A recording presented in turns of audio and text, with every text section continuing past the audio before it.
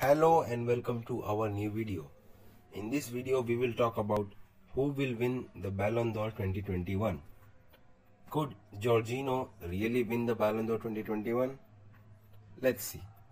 The awarding of the prize was cancelled in 2020 and the world's best players are again making their cases to claim the coveted individual honor. After being cancelled in 2020, the Ballon d'Or is back, with the great and the good of football world again eyeing the biggest individual honor the game has to offer. The prize will not be handed out until December, meaning that the players can still make their cases to succeed 2019 winner Lionel Messi over the coming months. Despite most of the major club and international silver wave having been won already, so by using the performance of the contenders so far as well as the prediction of what is likely still to come in 2021, who holds the most power in this year's race. The top 5 contenders for Ballon d'Or 2021 are: Number 5, Romelu Lukaku from Chelsea.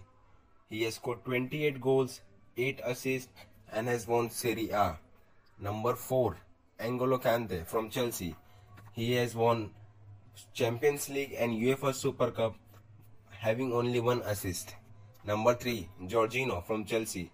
He has scored 5 goals and 2 assists, has won Euro 2020, Champions League and UEFA Super Cup. Number 2 is Robert Lewandowski from Bayern Munich. He has scored 45 goals, 7 assists, has won Bundesliga, Club World Cup and DFL Super Cup. And the number 1 ranking is Lionel Messi from PSG.